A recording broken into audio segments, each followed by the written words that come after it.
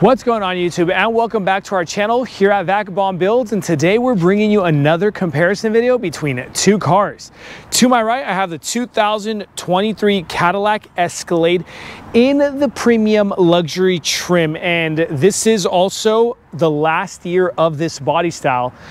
Stay tuned because we're also going to be bringing that new body style at Vagabond Builds, and we're comparing this exact car over to the 2024 GMC Yukon Denali.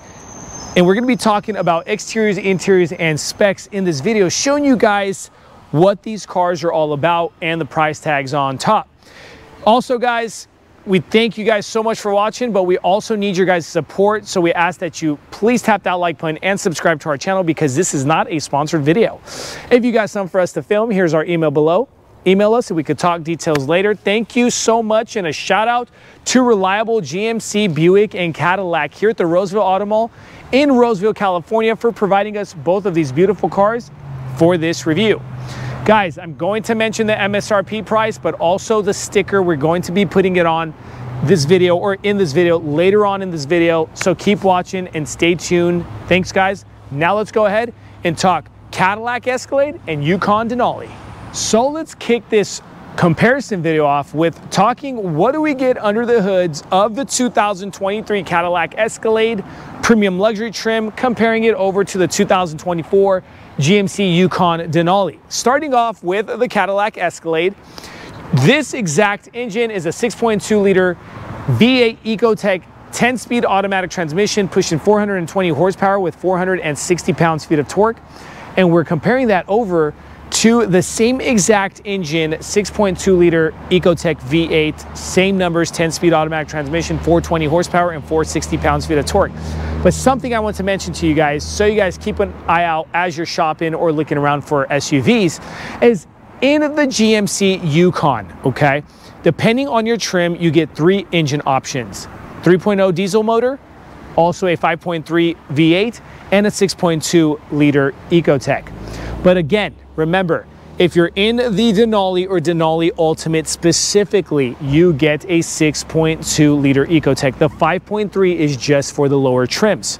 To whereas on the Cadillac Escalade, in comparison, there is no 5.3 liter V8 engine option. It is literally just 3.0 diesel or the 6.2 liter Ecotec V8. Now let's talk some MPG, things of that sort, dimensions, all that good stuff. Let me go ahead and give you guys a closer look on the engines. MPG on both are literally the same exact numbers: 14 city, 18 highway, and a 16 combined, with 24-gallon gas tank size on both GMC and the Cadillac Escalade. Also, let's go ahead and talk some dimensions. Now you are going to be looking first at the GMC Yukon Denali, and starting with the dimensions in length, width, and height in inches: 210 in length, 81 inches in width, and 77 inches in height, with a 121-inch wheelbase. To whereas if we go compare it over to the Cadillac Escalade, guys, super big surprise: 212 inches in length, 81 inches in width, and 77 inches in height, literally like 2 inches longer on the Cadillac Escalade. When properly equipped for both of them, you get about 8,200 pounds of towing capacity. But again, these exact cars in this video, the GVWR towing is about 7,500 pounds, give and take, okay? Now guys, I gotta mention something. A lot of similarities, right? Front ends do look different. The cars do look a lot of differences, and we're going to be mentioning that. But I want to mention to you guys, MSRP sticker price on the Cadillac Escalade is $105,000, to where the MSRP price, sticker price on the GMC Yukon Denali is $85,000. So you're talking about $20,000 difference. Let's go ahead and bring you guys the differences. Front end of the Cadillac Escalade, again, being the more luxurious lineup of the GM. LED premium lighting with the black interior housing, daytime running lights in that vertical lighting system, very nice. This is one big reason why I like the Cadillac Escalade. But again, you get the camera system, 360 camera with the bumper sensors going across that mid front end area. Big grille with that silver trim going around, and the black onto the interior side of that. Also, you get no active air vents, piano black gloss trim. All right, something to point out to you guys, because shooting over to the GMC Yukon Denali, we have the precision LED lighting system, the 3-stage lighting system with the black housing, and then the daytime running lights in that kind of C area, or these are your hazards as well going around. Sorry, we couldn't turn on the car because it's too much noise for the speaker. But you're also getting the LED fog lights. Also active air vents for that air area, or sorry, for that wheel area to get that air, okay? The grille is nice and big in just one color, that kind of metallic silver. Dropping down silver with the matte black plastic, but you also get for tech the bumper sensors and also the camera right under that GMC emblem. Are you making your choice yet? Let's shoot over to the sides of these cars. Wheels, again, you're going to be seeing multiple differences in wheels. Cadillac Escalade on this premium luxury, you're getting the Bridgestone Alenzas all season, and it's a 275/50/22 with magnetic ride control and adaptive air ride suspension system on the Cadillac Escalade premium luxury trim. So if we're comparing it to the Yukon Denali, you're getting the Continental Cross Contax LX20s in the Eco Plus tire in the 275/60/20. So a smaller rim, okay? You're getting a little bit more rubber on the tire itself, but the suspension system does come air ride suspension as well. Moving forward, no trim. Side mirrors, pretty much the same with the cameras integrated, blinker lighting, blind spot assist, and automatic foldable. Denali written on the front of that driver door. No Escalade or nothing going on. The Escalade is a little bit cleaner look, right? Something that you also will know is, or see, is the proximity lighting bar that you get on the Cadillac Escalade. This is not a manual lever, so it's an electric controlled door, all right? And keyless fob entry. That running board will tuck away, giving you a cleaner and minimalist look. To where here, manual handle, keyless fob entry, but again, you also get the tucked away running board, giving it a cleaner look. Did you make your mind up yet? Let us know in the comment section below. The up top, you have the rails going across on both in the same exact color trims going around the windows as well, with the piano black in between those glass and the chrome on the top and bottom. Moving forward, let's go ahead and show you guys what the gas tank lid looks like. No cap for the gas lid, and that is the same as well on the Yukon Denali. Something that is slightly different. Yes, you get an added Cadillac emblem here on that kind of chrome trim in between that quarter panel glass and your rear door. I want to show you guys what they kind of look like when they're opening. Very nice and wide, so you're not banging stuff around as you're trying to get in as well. So kind of same feel as you're opening the doors, the weight and all that, all right? Shooting over to the rear end, we are going to be seeing a lot of differences on the rear end. Up top, starting with the spoiler with the LED lighting and a tucked away wiper. Similar from up top to about the glass area is pretty much similar. This glass does pop up.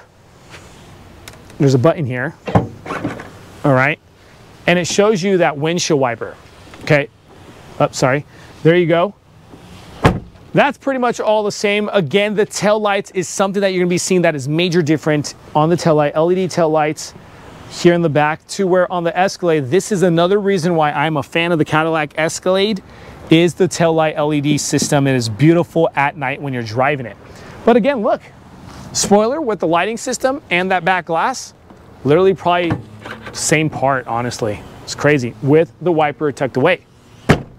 But again, dropping down to the bumper area, you're going to have differences here as well. With that trim and the exhaust tip look with that black gloss finish, you do get the bumper sensors going across that mid rear end area. To where here, different look on the exhaust, a little bit more sporty look on the Yukon Denali, difference in the trim, and finishing off that matte black plastic bumper cover area, okay? Bumper sensors going across that mid rear end area. If we go ahead and open the tailgates, but before we do, another difference that you have. One camera here over the license plate, to whereas on the Cadillac Escalade, you have 2 cameras. And what is one of those cameras used for? For that live feed rear view camera on the inside of that front side of the interior. I'm going to show you guys that later on in this video. But now let's go ahead and talk cargo. How are we going to open up both tailgates? On one, you press the emblem. On the second one, or sorry, on the other one, you have a handle area, electric. They are both electrical. Cargo area, it is crazy that they're about the same cargo in 25 cubic feet of space with that 3rd row up. If we're to drop that 3rd row and 2nd row down, of course, let's do it again. And dropping it down, dropping those 2nd row seats. Well, you could also bunny hop those. From this control unit here, this is about 123 cubic feet of cargo area. Now this is the same on pretty much both the Cadillac Escalade and also the Yukon Denali. They both also get an inverter. So this whole control little unit here, pretty much similar of controlling the 3rd row and the 2nd row seats. You can bring those 3rd row seats back up as well on the Yukon Denali and also on the Cadillac Escalade. What's something different that you might see? Subwoofer system. Here on the Yukon Denali, the premium sound system is Bose, to where on the Cadillac Escalade, you're going to be getting an AKG subwoofer system, okay? Or premium sound in general. I believe this is like 19 speakers inside the Cadillac Escalade. So a lot of speakers inside this, okay? But again, finishing off with this rear end, they both do come with spare tires, and they both are tucked away right under that cargo area. Now that we're pretty much done showing you guys specs, exterior, and cargo areas, let's go ahead and show you guys the differences of interior. So now inside the 2024 Yukon Denali, guys, get a load of this. Now, again, it is completely different inside, okay? But I'm going to bring you guys this interior so you guys get an idea of what they both look like if you're in the market for each one of them. Starting with the door sill plates. The door sill plates here on the Denali actually write Denali on them, to where the Cadillac Escalade has Escalade on it, and they are illuminated. Seating system, they both are wrapped in leather, but again, the Denali kind of has more of a saddle look to it with the cross stitching, the grainy leather, to whereas the Cadillac Escalade has more of a luxurious feel to the look of the leather, okay? Also, no speakers here on the Bose premium sound system inside the Denali, to where the speakers get added to the Cadillac Escalade from the AKG sound system. Dashboard, wooden inlays, both of them get wooden inlays. This is not a clear coated wooden inlay, just a regular natural wood feel. It's like a black or dark gray look, to where the infotainment screen is about 10.2 inches here on the infotainment screen. But again, a lot of difference. You'll see toggle switch here. This is one thing that I'm a big fan of the Yukon Denali, is because they clean up that toggle switch area. They don't have those old levers anymore, to where you can go in and out of your transmission gears just using buttons now. All right, they are touch sensitive screens, both of them. Escalade, you can go ahead and change and view the different angles as well. Wanted to show you guys a little bit about the maps and what it looks like. Android Auto, Apple CarPlay integrated into the Yukon Denali with Google Assistant, and this is what your maps look like here. All right, now dropping down, media controls, hard button to go back home for that screen. Dual climate controls with heated and ventilated seat controls for those 2 front seats. You could also control that tri-zone climate control there in the rear by these 2 buttons. Slide this wooden inlay cover back, and that opens up to you a USB-C, USB-A with a 12-volt outlet and a wireless charging pad with cup holders. Slightly different setup here on the center console, but again, the wideness of the console itself does look kind of different. Big difference here from the Yukon Denali over to the Escalade. This is your personal room for that center console. But again, if we're to go ahead and slide this console back, that you do not get this option in the Escalade. You have a secret compartment option there for the Yukon Denali. Closing that up, finishing off with the driver cockpit area, 12.3-inch full digital screen. You can go through different themes on that digital screen. You could do that in both, but no paddle shifting here on the Denali, okay? That the Escalade, you'll get the paddle shifting, you'll get the extra control there for your windshield wipers, to where here the windshield wipers controller on the left, and your whole lighting system controls is here on the lower end of that dashboard. But again, this is a lot going on here on the Yukon Denali, to where on the Escalade, this area is simplified. You would be controlling a lot like your heads-up display unit there, controlling your sensors, your lane departure, traction control, hill decline assist, your camera button, your control knob for that four-wheel drive system, and the lighting area, okay? The door panel itself does kind of have the same setup, but again, slightly looks different because of that inlay and the leather look with that Bose premium sound system. Finishing off, heads-up display in both, to where finishing off with the upper area of that front interior. This does not have a live feed rear view camera. This is all manual, and you can control this electric sun visor. You can control this electric sun visor, tilt and slide sunroof option. All right, let's go ahead and show you guys that, and you control that as well. You can also control the tailgate from up here, and also those third row seating. All right, now that we're pretty much done with the front seats, let's go ahead and show you guys a quick second and third row look, and then jump inside the Escalade. Now the second row to the third row seating area, guys, I'm going to have to say we're in the Yukon Denali, okay? The main differences that you get from the second row and the third row between the Escalade and the Yukon Denali is literally this center console area, to where this is your tri-zone climate control, USB-C plugins, and the heated seats. Now, the idea is the same, but it's just a different look. The pocket's slightly different look on the back of those front seats, and the door panel slightly looks different again with regards to the leather, the trims, and all that stuff. But literally, you're getting $20,000 cheaper car for it being literally exactly the same back here. What do we see that's the same? The vents, the reading lights, the O-snap handles, the seat itself, and the way to control it with these two levers here, front and back, up and down. You're gonna bunny hop this seat forward, literally the same. You got an electric control button for bunny hopping this second row seat. Captain seating, literally the same. Let's go over to the third row seating and show you guys what's the same back here as well. Area, or the space on this car, pretty much the same. I'm about 6 feet 2 inches if you guys want to kind of size me up, and the car itself. But again, the vents up top, the reading light back here, the USB-C plugins on the right and the left, the cup holders, literally the same. Did you guys make your decision yet of what you guys are going to buy? I don't know, let me know. But again, we're pretty much done showing you guys second and third row. Let's jump into the Escalade and show you guys what the differences are. So now this is the interior to the Cadillac Escalade, and literally, guys, let me know if you guys think the 20K markup is worth it. From the Yukon Denali to the Cadillac Escalade, starting with the door sill plate, that is an illuminated Escalade door sill plate with the Moulin leather perforated look, luxurious with the AKG premium sound system, added speakers on the headrest and also on the door panels. The glossy wooden inlay look, just phenomenal. Leather wrap dash. And again, this is where you're going to see a huge difference in the three screens, 16.9 inches, 14.2 and 7.2 inch screen. 3 screens, guys, just phenomenal. Again, yes, I'm going to have to say the class to the Cadillac Escalade is just there. The luxury, it is just there. If you guys have the price tag or the pockets for it, honestly, I have to say, man, it's a good buy. But on the left-hand side, again, remember I told you guys, big difference here in the area.